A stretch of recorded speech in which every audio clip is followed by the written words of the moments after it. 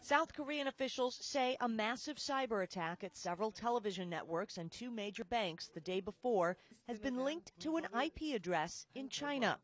Officials say this has raised suspicions in the South that the attack originated in North Korea.